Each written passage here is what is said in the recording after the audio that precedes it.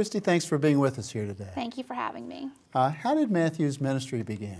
Matthew's ministry actually started in September 2010. At a mom's prayer group, we received a prayer request from a teacher to pray for a child in her class that did not have food to eat at home. And that began this journey for my family as immediately I emailed girlfriends and started collecting food on my front porch, and thinking at the time it was just for one family, and now realizing that there's many more children that do not have food in this county. First things first, tell us what the backpack program is. The backpack program, the way it works is children who are identified for the program through social workers, guidance counselors, or parent facilitators receive a separate backpack for food. This backpack goes out every Friday filled with food for the weekend, because most of these children receive free breakfast and free lunch at the school. They do not have that on the weekends, obviously. And then the backpack is returned empty on Mondays and refilled again. So the purpose is to provide food and sustenance for Weekend school children meals, yes. on the weekends, yes. who otherwise would not have food. Exactly. Terrific. Where did you get the name Matthew's Ministry? Matthew's Ministry comes from the book of Matthew in the Bible, chapter 25, which says, "Whatever you do for the least of my brothers, you do for me." And children certainly fit into that category. So that's where the name came from. Well, it's a great story, and we want our viewers to know a little bit more about it. How many students and how many schools do you provide food for? Right now, we provide food for 500 Brunswick County students each week, representing 12 area schools. And that has grown from one student in 2010. So it's grown very, very quickly. Wow. Okay, a couple of quick questions. Where do you get your food? The food is all donated, and we have drop-off locations. The main one is at Southport Realty in Southport next to Taylor's, where people bring food to donate for the program, and then individual monetary donations are used to purchase food to meet the needs of food that's not donated. All food and money is individual donations, and wow. It's amazing to see how the community has come together for that. So it's entirely a private endeavor. Entirely private.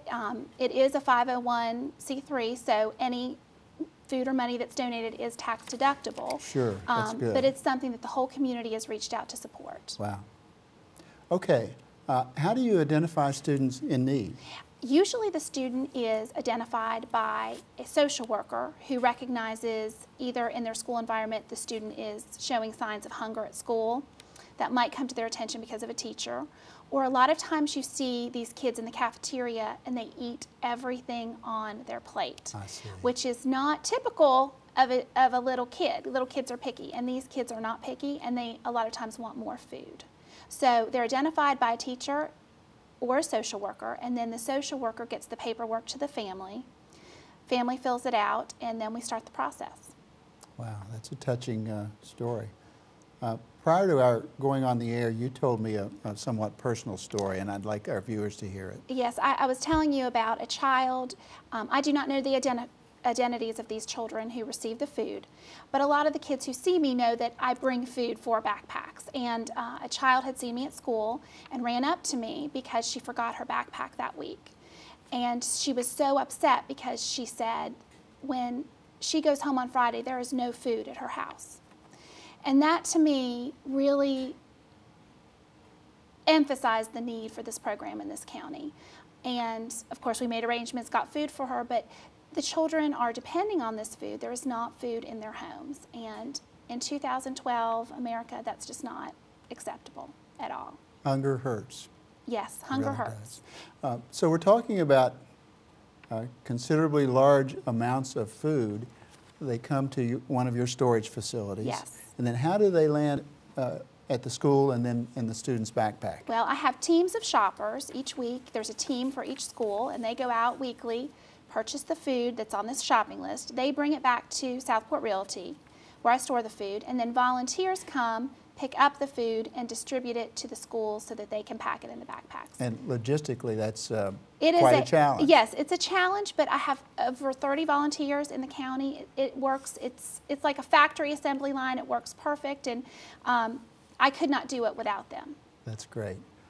You mentioned that a lot of your food is donated, but you obviously depend on cash contributions as well. What's the relative percentage of each? I've just been working on grants, so I can answer this pretty accurately. Good. We have about 50% of the food is donated.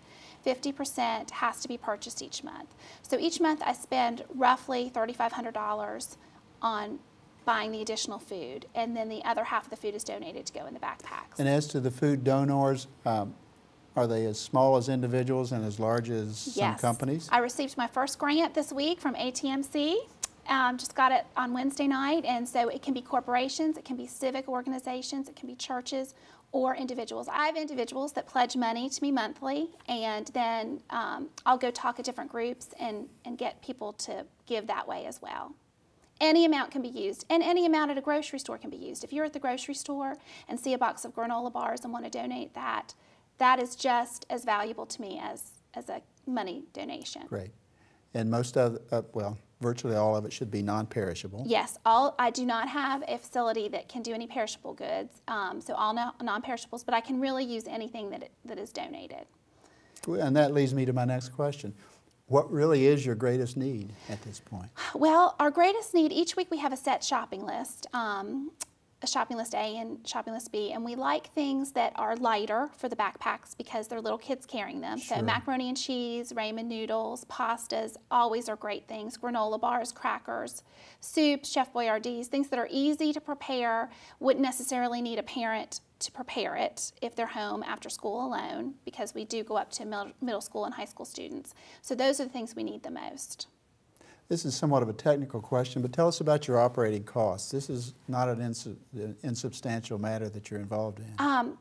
The wonderful thing about this ministry is I don't have any operating costs. I have no paid employees. Good. I have a facility that has donated space to me for free. So any money that is given to Matthew's ministry, 100% of it is used for food. And that's another thing that's near and dear to me, because all these people that have volunteered their time are strictly volunteers. Well, it's an heroic effort, and I know our viewers are going to be inspired by your story and your contribution. Tell us how to get in touch, whether you have a website and any other contact information. I do have a website. It's www.matthewsministry.com. And on that website is my email address. There's a place where you can put your email address and sign up for a monthly newsletter as needs change each month. And I also have a Facebook page, Matthew's Ministry. So those are two ways people can kind of keep up with what the program's doing. Good. Your organization has grown from 1 to 500 in such a short period of time, and my guess is that you'll continue to grow it because the needs of these students will not go away.